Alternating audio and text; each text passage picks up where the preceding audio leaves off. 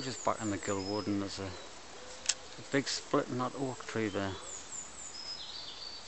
Don't know if it's the squirrels, jackdaws, owls.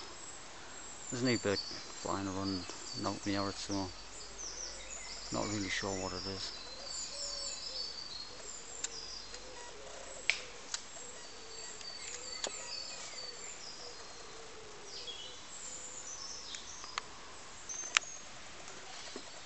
We've just walked up through the gill wood from the line where all the kites and that were nesting, and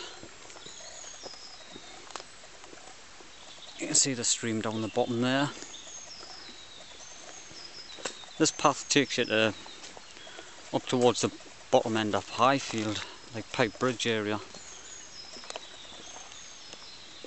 and like where the estate is in Highfield. They've got a bridge across the stream. Ah, they built a canny bridge there, no? We used to have to go on like stream jumping there years ago. 30 years ago there used to be a big oak tree what had fell across the stream. We used to use that as the...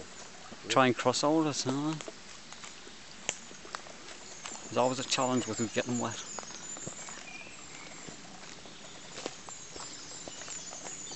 This place has changed quite a lot. It's because of the red kite trails and stuff like that, isn't it? All these conservationists coming in, they've done a good thing really, but it doesn't look as natural. They put a path up through there. You can see it winds up through the fir trees, because that was always a challenge to get up there. There's the original path there, but now they've got it going all the way through there, and that takes you up onto the gill line. You can see the rooftops of the houses up in between there. There's a strong smell of garlic where we're standing, and this will be all this ransoms. You can actually admit you can smell that strong garlic smell. It's got like a garlicky white spring onion sort of smell. You can smell it, it's really strong. You get it on all the lines, didn't you? The old railway line bank sides for some reason, like in all them type of damp woods. Dark. When you eat it, it's like garlic, spring onion.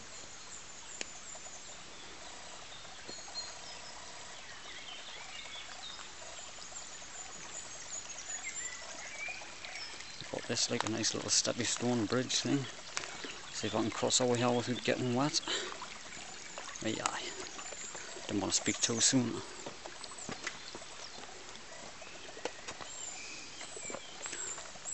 And there's the remains of the old stairs that used to go up there, and that was a bit of a hike if you're old, but you know, they've made it easier by putting this path all the way around, twisting up through the trees. And they've done the same up here, made this much easier, because you would be sliding down here. The path was like that, down there. That's how you had to cross over and come up. It was just a bit of a challenge, but now it looks alright.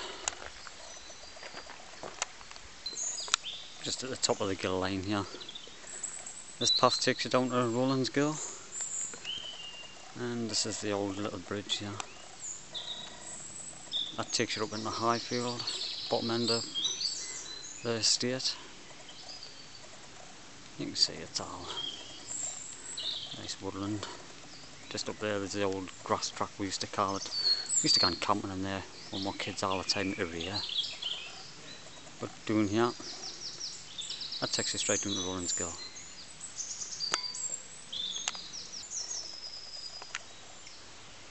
Just in front of where that.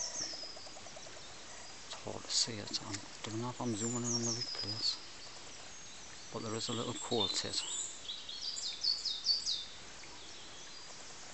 You haven't seen many of them in the woods here. They're just like a little miniature cross between a grey tit and a blue tit, aren't they? I'm hoping I'm on the right place.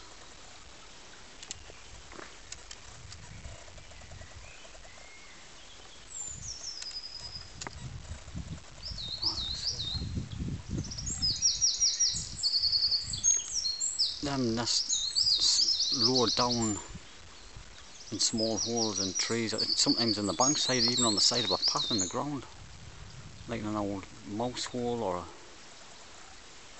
just mad places like that.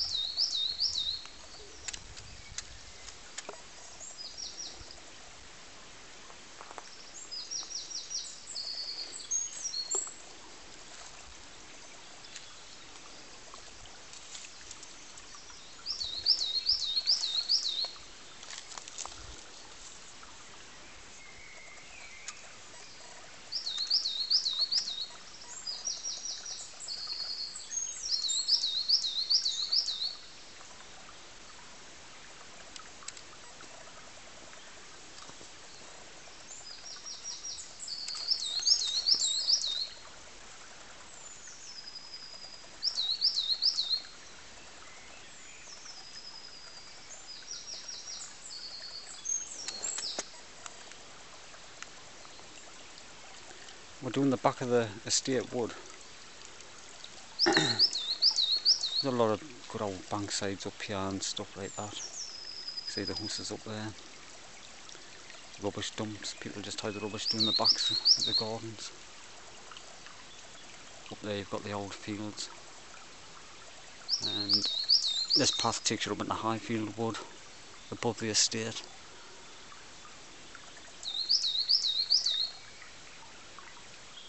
But it's relatively quiet in here. There's that little quartet again, it's just flew right in front of us.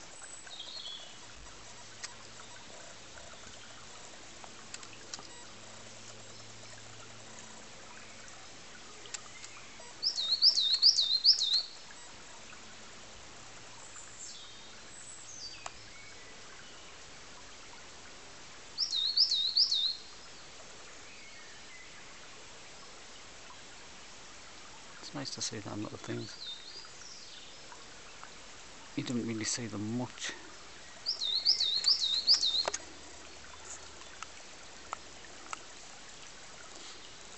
You do see them a lot when you come into the right type of wood. But like I say, the nest right down on the banksides, even in that type of bankside you would find them just there under the tree, or in an old mouse hole or something like that, or a small hole at the base of a tree. You wouldn't find them like the blue tits and grey tits up the trees.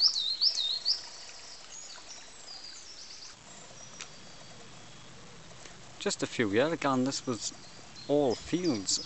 It's still a field now, but the farmer did have horses in it and either cows, stuff like that, to graze, and it was all fenced off properly. But as you can see, he just hasn't used it much these days, and once he stopped putting the cattle in here, or livestock, it just went wild. All the trees are starting to claim the land back. Small shrubs. This used to be, it was all oak originally, but as you can see, there's a lot of fir trees being planted in there. The forestry cleared it. You can see in the distance part of Chopper Wood, and that's Hooker Gate. They did clear it for the old mines years ago, and it's just all been replanted with fir trees. They cleared all the old oak. It was a proper old oak wood, about 40, 50 years ago, maybe more. They've got a road going down into there for the forestry. It doesn't get used as much now. It's the same with Chopplewood, it's just like woodland management centre these days. I don't know what they do it for. We don't need the wood as much as what they are planting them for. You'd think when they cut oak down they would replace them with oak, but they haven't, and it's made a mess of the woods. Pine trees, I suppose it's good that they put some type of tree back in, but it's not as natural as the old oak. You can see all the old oak in there, it's all oak in there. And it was the same across here, but they cut it all down and put them in. Useless pine trees. Up in the distance there, I don't know if you can see it at the top. But it's Hooker Gate School. And they did make that series, the kids film series, about the werewolves. I forget what they call the thing now.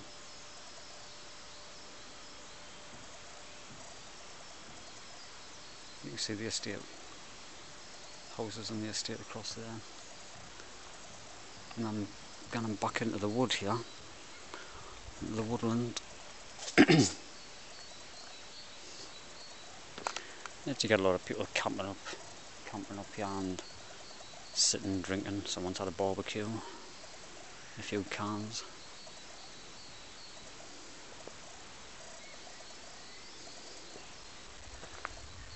That pathway takes you down the woods as well.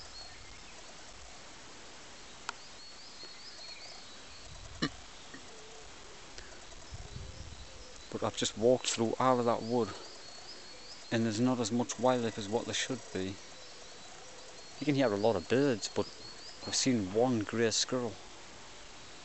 And there used to be loads of rabbits and other small. There was a pond at the bottom that was full of frogs and toads and that, but there's just not there now. Compared to what there used to be.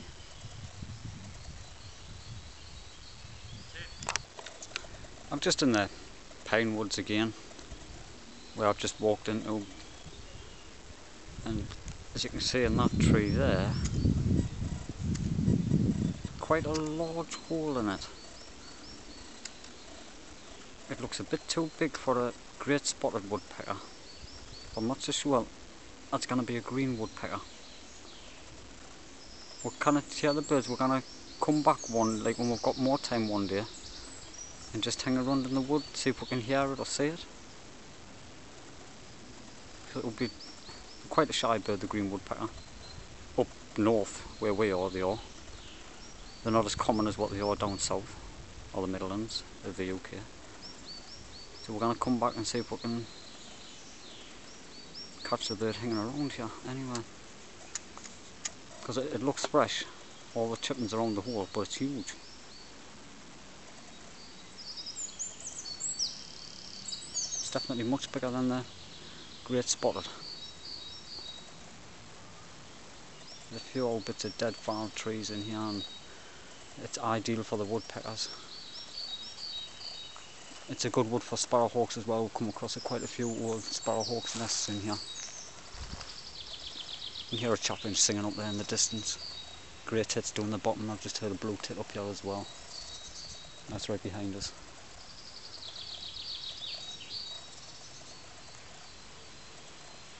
But it's a nice little place. Here's another tree just there. But I think that's the one what the woodpecker's been using in the past. It's all rotten now and dropping to bits. The back half of the tree's gone. I was just looking at it a few minutes ago.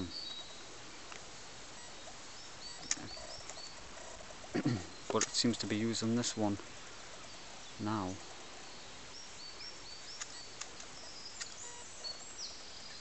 That's quite a good find if it is a green woodpecker. It's a nice bird to see. We've got loads of places in here where we can actually hide and keep an eye out for it. You can actually just sit up there somewhere and watch the hole.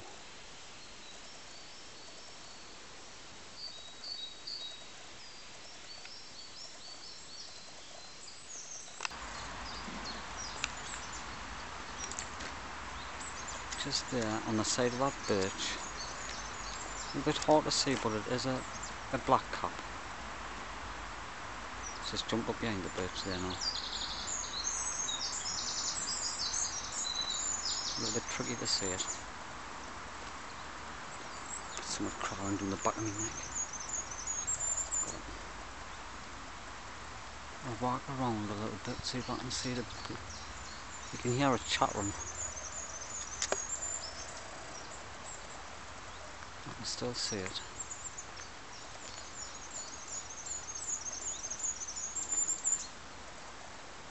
That little bent branch there.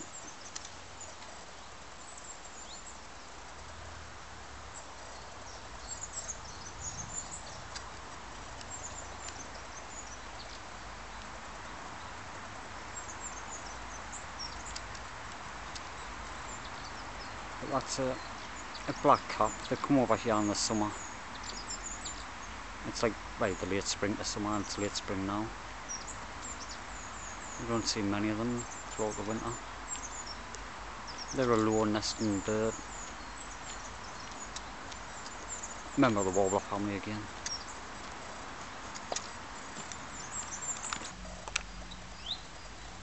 Just there.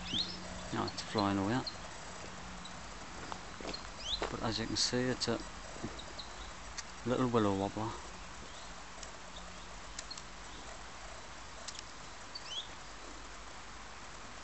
Can't see if I can get a good clear shot of it. It's moving around that quick between the branches.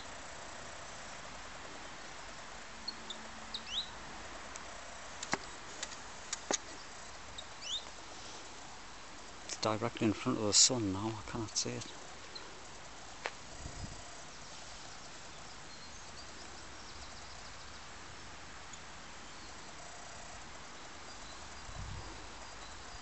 But they would nest on the bank sides just like this, or on the side of the path. They build a little dome-shaped nest out of grass, line it with feathers. I'm on the Derwent Walk at the moment. It's the route from Rowlandsgill to Swarwell, and you get a lot of wildlife on the side of the paths down here.